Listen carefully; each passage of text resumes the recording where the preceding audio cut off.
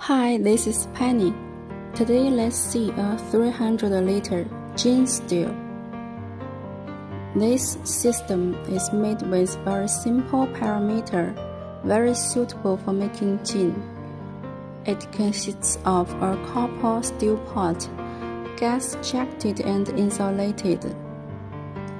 The pot has a nice cone top. We can also do it with steam jacketed or electric jacketed as per your demand.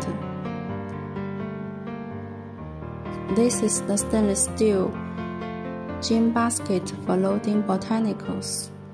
After that, it is the stainless steel condenser with parrot. If you mainly make gin and have available neutral spirit, then this will be a nice solution for you with very cost-effective budget.